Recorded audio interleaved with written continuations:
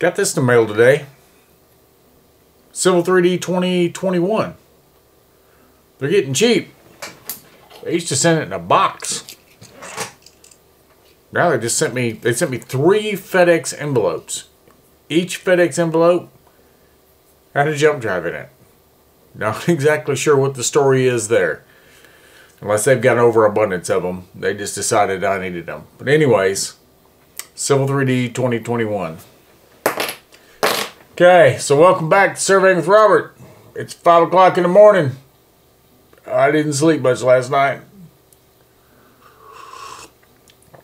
And it's going to take this big cup of coffee to get me going this morning. So, how about we jump into Trimble Business Center 101, episode number 2, just as quick as I wake up. So, first things first.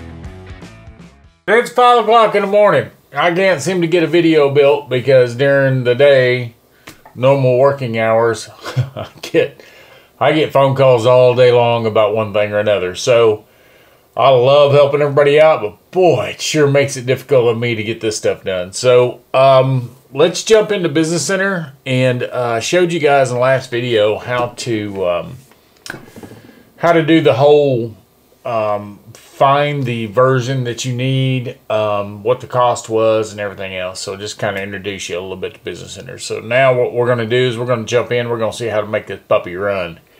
So I've got pretty much a clean slate of Business Center up here on the screen. I did have somebody send me some points yesterday, and I had to bring them in and take a look at them real quick. But anyways, what I want to show you guys is, if you notice here in the project center, I don't have any projects up. So if I had some existing projects that I've been working on, they would be here in this project work area, project real estate here. Okay. So I'm sure you guys are familiar with Trimble Connect and some of that stuff. We'll be getting into some of that because there's some things you can do, like background maps, that I've been showing you guys that you can do in Business Center with that. So we'll get into that a little bit later. Today, what I wanted to show you was basically how to build a template. So, like I told you, the thing that kind of drove this was my buddy from Arkansas, Scott Foster, asking me to do a TBC 101 for him and his guys. So, let me show you how to get this thing fired up, and let's look at how to create a template for the area that you're working in, okay? So, first thing we want to do is go to New Project. Okay. I don't have any templates in here. I literally had to delete them so I could show you guys how this stuff works. So we're going to build some new templates. So what you want to do is you want to start out, if you use US Survey Foot, I would suggest you start your template with US Survey Foot. If you use something else like International Foot or whatever, use that to base your template on. I'm going to use US Survey Foot because here in Mississippi, Arkansas, Alabama, we all use US Survey Foot. So let's go there. I'm going to click on it. I'm going to say OK. So we wait for a second or two for it to load. And the first thing it's going to load is this grid that I absolutely hate. Here's the grid. So now what I want to do is I want to get rid of this grid by clicking this little button down here in the lower right hand corner. You're going to see some little bitty tools down here. So you're going to have rectangular selection, polygonal selection, change the screen from black to white, and then you're going to have a toggle grid lines, okay? So we're going to get rid of the grid lines, and then if you'll notice right next to it, we have US Survey Foot, okay? That is our coordinate system, pretty much, our projection, whatever you want to call it. So, right now it's at grid, and that is the default because that's the way it came in, because that's what we selected when we opened the project. 2 ways to get to your coordinate system. One would be to go to US Survey Foot. If I click on that, it's going to bring up my project settings. Your project settings hold all your settings. That makes sense, doesn't it? Project settings holds all your settings. Okay, so it's early, isn't it? So units, coordinates, distance, we're going to look at some of that stuff real quick, and we're not going to dive too deep into it because we'll dive deeper into some of the settings when we start bringing points in and stuff, okay? So I'm just going to cancel that so I can show you up here at the top. There again, this little bitty button up here at the top, I got a deal that says project settings. Click on that, same thing, okay? So up here, down there, either way you want to get to it, whatever's more comfortable for you. I'm running about 40-inch monitors, so it really kind of depends on where my cursor's at as relationship to the screen and how far I have to travel to get to the other spot, right? Okay, so you have all this general information, company information, user information, same thing's in data collector. Do you want to use it? Man, that's your call. I typically, personally, don't put anything in there. Should you? Probably. I mean, when I kept field notes all the time, I always, that first page, you know, always had all that information, who was on the crew, what the weather was like, yada, yada, yada. That's kind of what this is. It's kind of like the first page of your field book, right? Let's just go to coordinate system, and you'll notice down here it says change. So I can change the coordinate system to whatever I want. So I hit change. Now, what it's going to pop up for me is the different coordinate systems that I've used in the past. Even though I've updated version, it's keeping up with a lot of this stuff. So I just went from 5.2 to 5.21, and all this came over with it. All these different systems. Also, my templates that I had set up also came over with it too. So you can choose if you wanted to recent coordinate systems if you didn't want to have a template, but I'm going to click on coordinate system. I'm going to go right here, and you can spread this column out a little bit so you can see it better. And you're going to say, see, United States, State Plane, 1983. Okay. So, let's go, let's see, Scott's in Arkansas South. So, Scott, you're going to choose Arkansas South, and then you're going to say next. And then we're going to look. We definitely want to run a geoid model, because if you're running state plane coordinates, you have to have a geoid model. So let's just make it survey quality because I'm a surveyor. Sounds like a good excuse, doesn't it? Finish. Okay, so we've got our coordinate system set up. Now the only other thing I would really recommend probably at this point is going into my units. Go to your coordinate. It says northern easting elevation. Because of the original template we chose, US survey feet, is the reason this is all set up for us. That's why we kind of took the easy road, right? So, latitude and longitude, decimal precision, blah, blah, blah. Coordinate and elevation. You know, this one's tricky. I think that third decimal place out there causes a lot of problems with a lot of people. So, I'm not a big fan of the third decimal place, but if you wanted to change it to 2 or you want to change it to 4, right here's where you would do it. You can change it to either way you want to. So, if you want trailing zeros, blah, blah, blah. You've got some other different options here. We're not going to worry about it at the time. Format, degrees, minutes, seconds, obviously. So distance, US survey foot. There again, decimal precision on a measurement. Yada, yada, yada, yada. We're going to go through there, look at that. If we look at computations, we can look at point tolerances. So if you have something that's out 66 thousandths on a horizontal, you're going to get a red flag. If you have something vertical that's out 1600ths, you're going to get a flag. So there's the mapping grade, and it looks like, I used to say that mapping grade that I could probably throw a rock and get it close. That vertical's 32 foot. Can I throw a rock 32 foot vertically? Not real sure. Anyways. Okay, so GNSS vectors, mean angles, blah, blah. Like I said, we'll get into all these settings later. Don't stroke out. We'll worry about it when the time comes, right? When we're setting up, if we need to set it up for some reason, or we need to go back and look at it. Right now, we're just going to leave everything at default. I'm going to say, okay. So, I've got my coordinate system set up. It's set up for Arkansas South, right? If you look down here at the lower right, it says Arkansas South grid. So, I've got it set up for grid. Arkansas South. The grid and ground thing we'll get into there again at a later point. I'll show you how to go into a local site and how to change all that. It's definitely something that I want to get across to you guys as the grid ground settings and how that stuff works. So right now though, let's do this.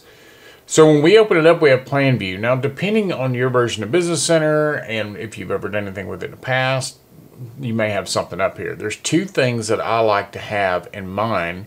And one of those is my filter manager. So your filter manager has all your layers and everything on it. Your vector lines, you can turn your vector lines on and off. You can turn your total station lines on and off. Now, one of the things I like about bringing things into Business Center is everything is tied together through vector lines or through these total station lines. So if I move some vector line that ties everything together, everything else will move as well. And I definitely want that. If I'm trying to move a control point for some reason, I want everything else to move with it. So, these are all the different settings. So like photogrammetry, let's say the little icon that looks like a SX10, you can uncheck that and that goes away, right? So then we have our layers, and if you were messing with SX10 data, you would have regions down here, things of that nature. So this is really handy. Down here at the bottom, which is probably overlooked a lot, let's make that a little bit bigger so you can see it. Show point IDs, show point symbols, show feature code, show elevation. Now you probably have seen that in the map setting in Access. It's kind of the same thing. Show disconnected points. If you wanted to do something and all you wanted is the line work, you can just reach over here and grab this and say uncheck that show disconnected points. And when you uncheck that, then what's going to happen is all the points are going to disappear off the screen. So that's a good way just to make everything leave without having to turn layers on and off, okay? Which is something else we're going to get into is feature code stuff, okay? But anyways, let's just roll on with this. So you need View Filter Manager and you need Project Explorer. I definitely recommend that your default template run with both these because your Project Explorer has all your raw data in it. So you're going to have points up here, and if you watch that video I did on fixing data, you'll see that all your points line up right here, and then you can go to properties of each one of those points and you can see exactly what's going on with each point. So, and we'll bring some data in so you guys can see that. So you definitely want these two set up. You want Project Explorer, and if you look down here at the bottom of the screen, down here at the left, you'll see where it says View Filter Manager is grayed out. I click on that. Now I'm using View Filter Manager. If I want to go to Project Explorer, I just click on Project Explorer and I go back. We'll get in a little deeper into your filter settings and how you can set up stuff yourself so that different settings for you on the filter for maybe you've got a project coming up and you need this set up differently and you don't want to see some of this stuff and this, that, and other. You can customize all that. So, and believe it or not, Business Center is pretty customizable. Just a real quick little tip. If you go into Support Customize Ribbons and define command shortcuts, makes your life a little bit easier. So define command shortcuts. Let's say you want to delete something. You want to just hit delete on the keyboard. I can go and define command shortcuts and I can set that up. And I'm getting ahead of myself once again. Anyways, I'll show you guys that later. We're not going to worry about it right now. So we go back to home, we look at this, we've got all this set up, we have everything the way we want. Now we need to set a template up. Okay, so I've got everything like I want my template, how I want to see Business Center when I go into, if I've got a project coming in Arkansas South and I want it to look like this. This is what I want. So I'm going to go to File, Save as Template.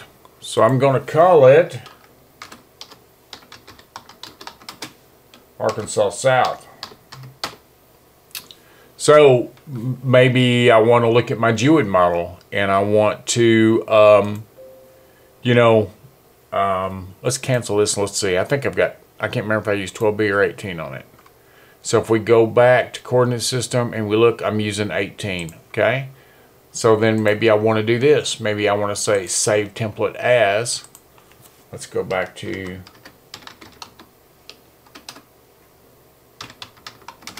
Arkansas South, and I want to say maybe I want to say GUID 18, and that way I know when I open up this Arkansas South template that I'm using GUID 18, not like GUID 12B or something, right? So you can set this if you want to as a default. If this is where you primarily work, we're going to set it as a default. I'm going to say save, and I did that for you, Scott. So so we have it saved. Now then, don't screw up right here and start bringing data in, right? What you want to do is you want to go to File. We want to go to New. And if you look, Arkansas South, GeoID 18, read only, and it's default. I say OK. Bada bing, there it is. It brought everything in. You can see it says Arkansas South. We have our View Filter Manager, our Project Explorer, and the grid is not there. So that is how you set up a default template for Trimble Business Center. So that concludes episode number 2.